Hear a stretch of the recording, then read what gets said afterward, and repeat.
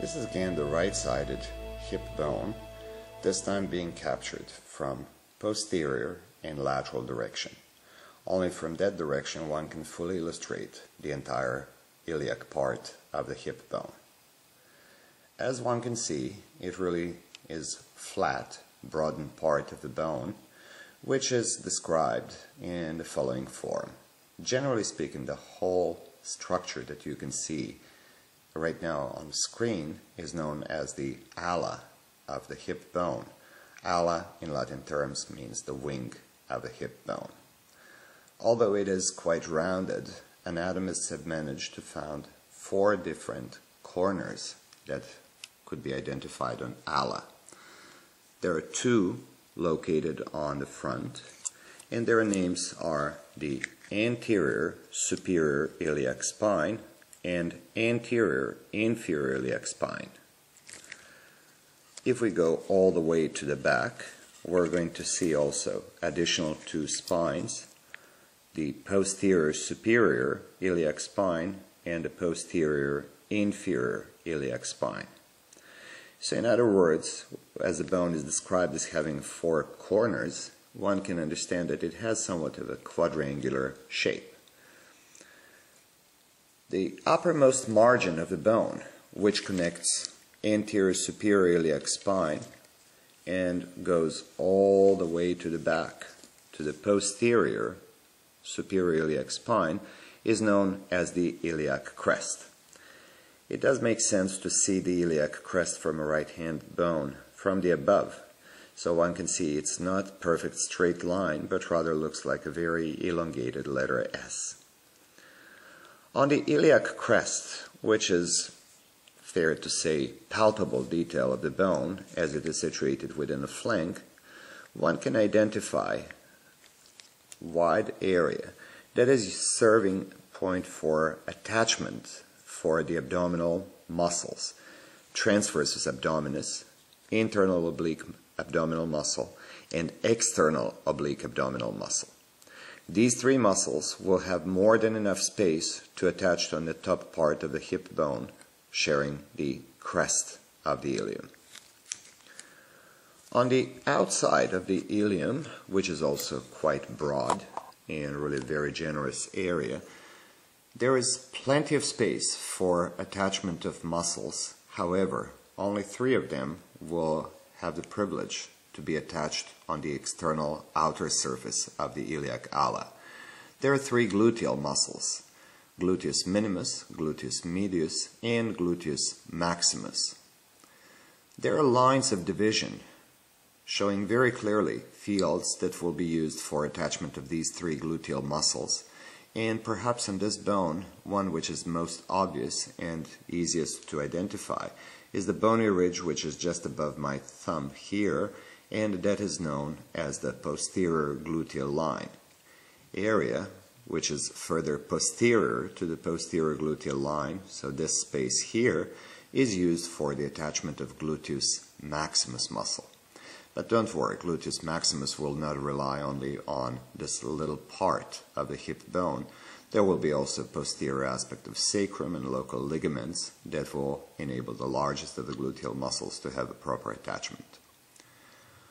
Also on the ala, and sometimes it is worth to take a look and to try to ask for a little help by refraction of light, to identify another bony ridge which exists across the ala, and that one is known as the anterior gluteal line.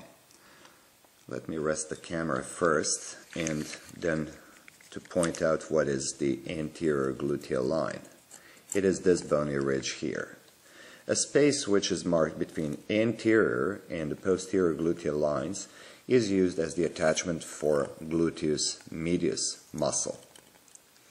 Finally, just above the acetabulum, there is a 3rd bony ridge, barely visible here, and that one is known as the inferior gluteal line. 3rd and last gluteal muscle that will be attached between inferior gluteal line here and the anterior gluteal line here is the smallest of the 3, but it will occupy what looks like the greatest available surface area. That is the Gluteus Minimus muscle. Please note that 3 gluteal muscles are really having a very neat and very logical arrangement above the acetabulum. Now, as we know that the attachment of Gluteus Minimus is just above and slightly anterior to the acetabulum, it is easy to accept the idea that Gluteus Minimus is a muscle which will assist in hip flexion and also will be able to produce a bit of internal or medial rotation.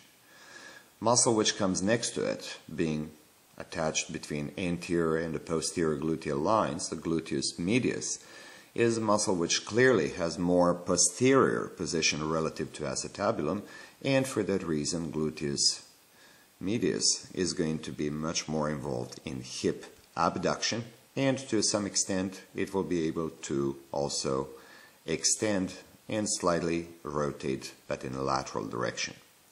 Finally, the muscle which is largest of the 3 and having just this little area on the back side of the ilium, Gluteus Maximus, is the muscle which will be considered the strongest and clearly will have the best position to be able to extend the hip joint. Although we extend the hip joint many times during any given day, force of Gluteus Maximus will be required only when we want to offset the gravitational force, such as when climbing stairs. While walking or running, contractile force of Gluteus Maximus is not necessarily used because extension of the hip joint primarily relies on the posterior thigh or hamstring muscles.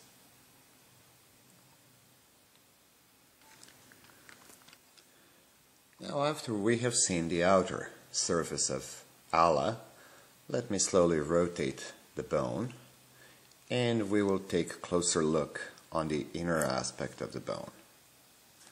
It looks quite different, and it is quite obvious also that we have 2 distinctly different areas on the inside of the ala, on its internal aspect.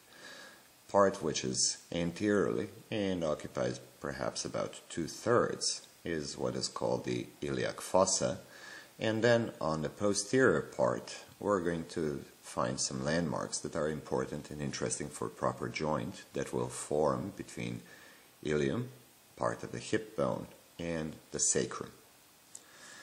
We have already encountered 4 different landmarks that will mark the ala, the anterior superior iliac spine, anterior inferior iliac spine, and on the posterior aspect, the posterior superior iliac spine, posterior inferior iliac spine. Iliac crest, which runs between posterior and anterior superior iliac crests, is the palpable part that we have within our flank. So the smooth part, which is anterior 2/3, obviously covering most of the ala, is called the iliac fossa. Fossa because it is slightly indented area, and in a living person will be entirely occupied by the muscle which is known as the iliacus. Iliacus will join and merge its fibers with psoas major, forming what is called the iliopsoas muscle, that will take the responsibility of main and major flexor of the hip. Although this is part of the hip bone, please do not consider that the iliac fossa is part of the true pelvis.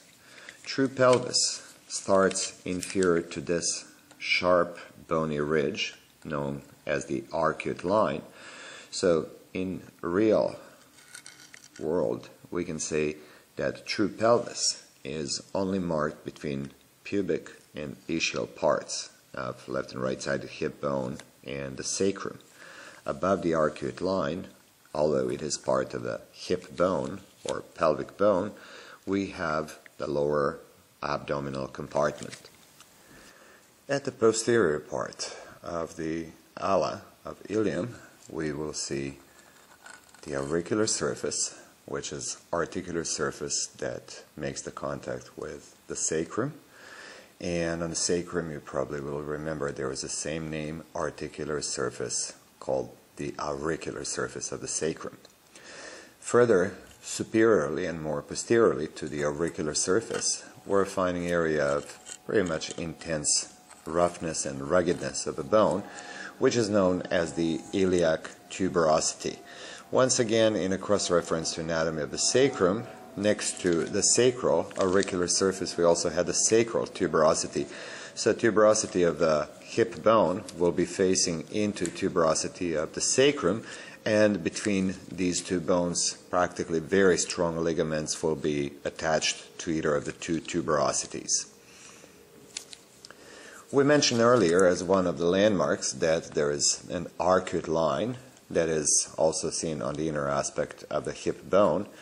It is one of the multiple landmarks which separates true pelvis, which is inferior, this obliquely running line, versus false pelvis or superior pelvis, which is practically nothing else other than the lowest part of the abdominal cavity.